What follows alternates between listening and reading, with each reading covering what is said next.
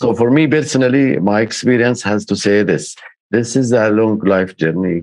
It's not just for us, it's for the next generation, it's for the earth, for the mother earth, for the trees, for the animals, for the ecosystem, for all the elements, for the region as a Middle East and generally, and for the world peace, because this is important spot in the world.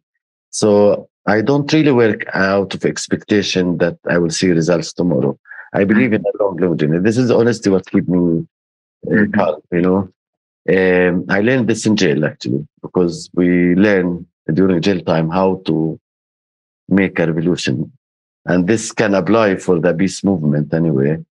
Uh, and of course, having friendships and community support, this is maybe a strong element to bring here. Solidarity with each other is very important.